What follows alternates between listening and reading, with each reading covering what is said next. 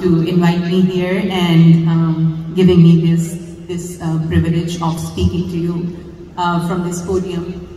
Sindh, for me, is not just a geographical entity. Sindh has given me character. The ordinariness of being Shazia when I was born was overpowered by being Marvi when Sindh made me Marvi. And that has completely changed the course of my life.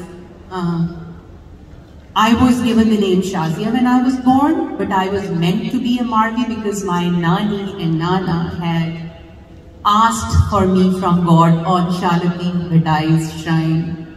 And when I was born, somehow, family politics, I was not given the name Marvi.